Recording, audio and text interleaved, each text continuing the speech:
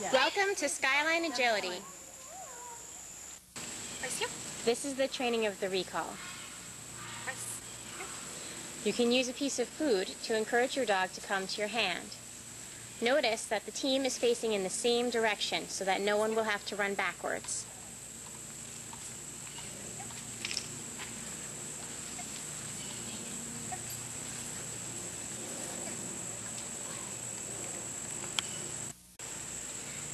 When your dog consistently comes to your hand, you can begin to play games to build enthusiasm. Be sure that your dog is comfortable working off both sides.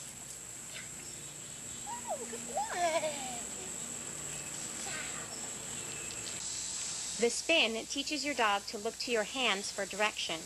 You can use a piece of food to introduce the spin. Once your dog is comfortable, work in both directions.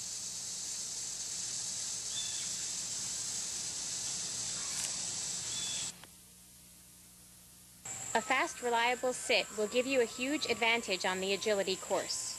To teach a sit, raise a piece of food slightly above the dog's head. When the head goes up, the butt goes down. Your dog will also need to know down.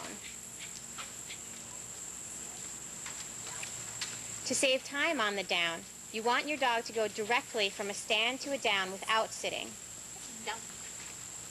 There are different ways to teach this. Your instructor will show you a good way for your dog. Ready? This is the pause table. The judge will tell you ahead of time if your dog will need to sit or down on the table.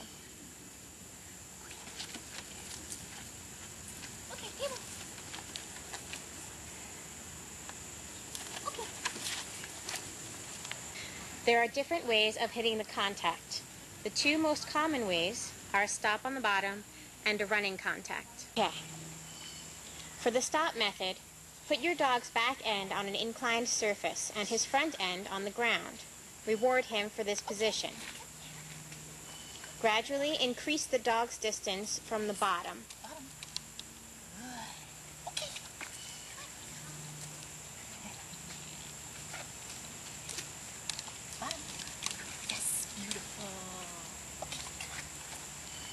A running contact means your dog does not stop at the contact but hits it on the way by.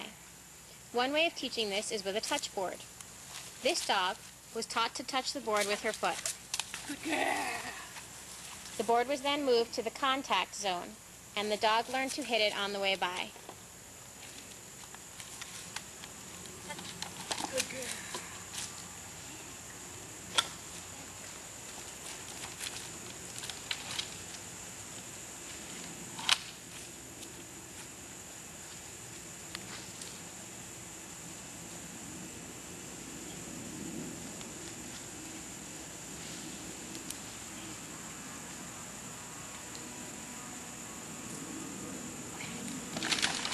When the board is removed, she will aim for the slat.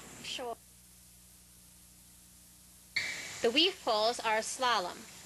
Notice the dog always enters with his left shoulder against the first pole. In other words, he always enters on the right side of the first pole.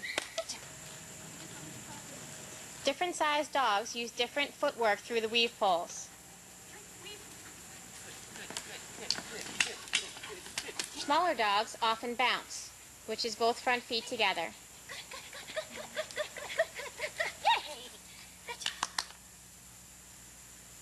Larger dogs often single track, which is one front foot on either side. Shoulder pull is an indication of a turn. The handler's direct shoulder is turned away from the dog to face the new direction.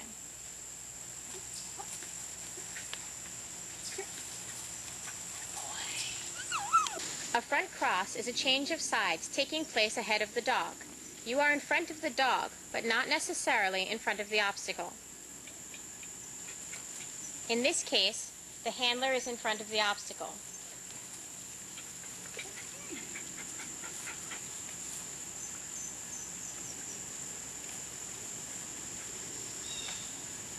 In this case, the handler will be next to the obstacle.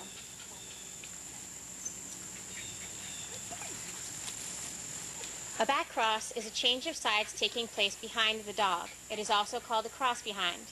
In this case, the dog starts on the right of the handler and ends on her left. Here are some drills that you can do at home. You will only need one jump. A broomstick and 2 flower pots will do.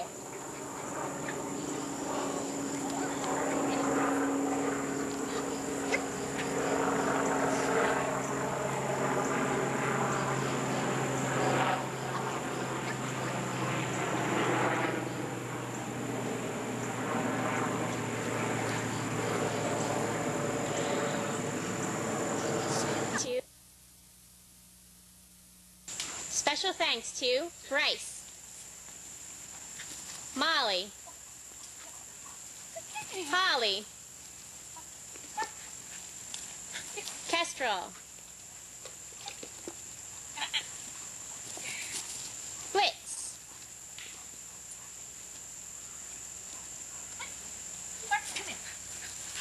and Shirin.